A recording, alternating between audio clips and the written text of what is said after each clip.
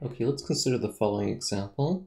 So define a function from P2 to R3 such that T of P2 is P1, P0, P0, where Pt is the set of polynomials of degree at most 2. So to solve this, we should understand what this is. We should understand what is P2, what is P3, and what are all these P1, P0, and so on. Determine whether T is a linear transformation or not. So let's try to solve this. And like I said, it's very hard to solve such a problem if we don't know what are the objects we're looking at and what we need to prove. So first of all, polynomials of P2 is the set of polynomials of degree at most 2. 1 plus t is in P2, right? This is of degree 1. T squared, it's degree 2. So this is also in P2. 7 plus 8t plus 17t squared is in P2. So powers up to 2 inclusive. The number 3, but it's not a number, it's a polynomial. The constant polynomial 3 is in P2. 0 is in P2. So we have a general feel of what P2 is. Now that we have a general feel, maybe we could just write it out. Even though this is not really part of the solution, it's more part of our understanding. So P2 is all the polynomials ax squared plus bx, or let's use t, excuse me. It's not so important, but at squared plus bt plus c, where a, b, and c are real numbers. Now, these real numbers could be equal to 0, okay? That's why it's at most 2. If I would have written a is not equal to 0, this is a different space, then this is not a vector space. If a is not equal to 0, then the 0 polynomial is not here. So it's very important not to state that a is not equal to 0. In other words, P2 is the polynomials of degree 2, of degree 1, and degree 0. So that's P2. Okay. So for instance, what is P0? Well, if P of t is equal to an expression of the following form, we just want to understand what we're dealing with, okay, before we even attempt to solve this problem. Therefore, P of 0 equals to, well, if we substitute 0 for t, all we get is c. And P of 1 is just a plus b plus c, right? A times 1 squared plus b times 1 plus c. So that means that T of, if we write P explicitly, and it's not clear that it's a good idea to write P explicitly, right? I'm to make it explicit just so it looks a little bit more concrete. Oops. But it's not always better to use an explicit. Sometimes we have to use an explicit formulation for P, but not always. So T of this is none other than P1, in other words, A plus B plus C, comma, P0, P0, so C, comma, C. Okay, so at least we have kind of a better understanding. And notice that these are all real numbers. So this is in R3, as stated in the exercise.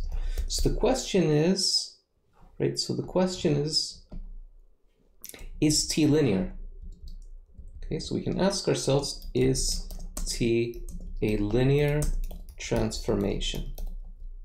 Well, this is impossible to solve if we don't understand the question. So what we need to prove is, if this is true if for all P and Q in PT, T of P plus Q is TP plus TQ, and 2 for every P in P2 and lambda in the real numbers, t of lambda times p. I like to write p without the t, but maybe it's better to write the t there, equals to lambda times t of p. So when I write t of p, what I really mean is pt. And when I write q, I mean qt. This should be p plus qt. So this is being a little bit lazy. And now we have to try to solve this.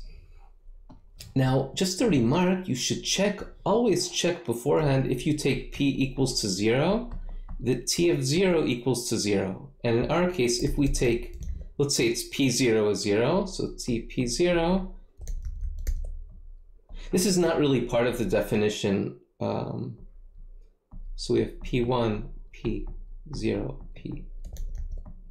p0. Now, if p is the 0 function, then it's definitely the 0 polynomial. It's definitely 0. It's 1 and 0, 0.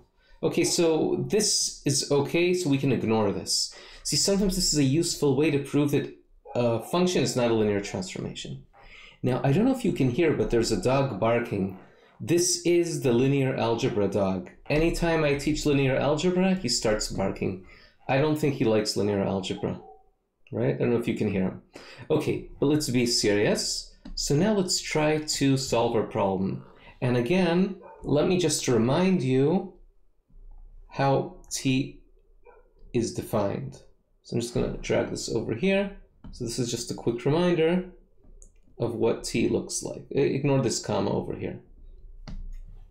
Okay, so let's try to prove this. And I'm going to try to prove this without using the explicit form of p, and I need an explicit form of q too. So let's start with this. So let's try to prove it. Let's write proof. Now maybe the statement's wrong. After I thought about it a bit, I kind of convinced myself that it's correct. So let's take t of p plus q t. This is just t of pt plus qt. Now this is a function, and in this function I can substitute 1 and 0. So this equals to p of 1 plus q of 1, comma p of 0 plus q of 0. And let's duplicate this. And feel free to stop the video to try to continue the proof, right? It's always good to try to solve it on your own.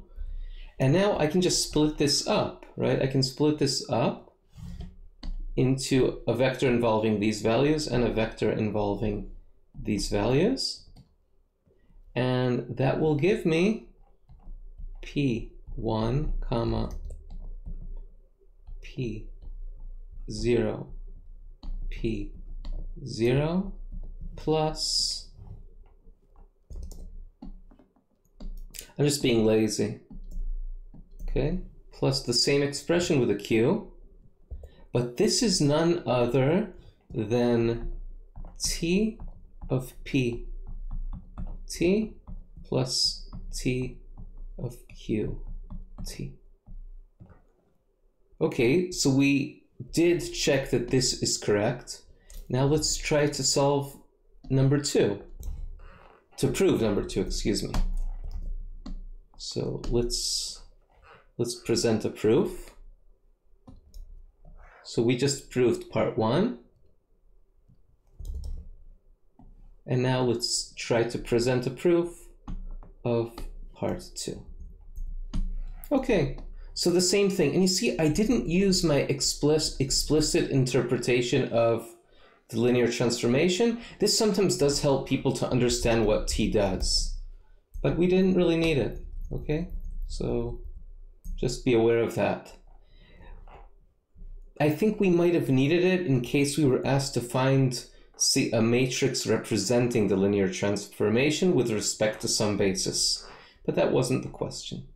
Okay, so again, it's very difficult to solve this problem if we don't know what t is, so I'm just copying it over here, and again, ignore the comma that I have right there. So let's write this down, and I'll be a little bit less lazy this time. I'll write the pt. So t of lambda times p of t. Well, I prefer actually writing it like this.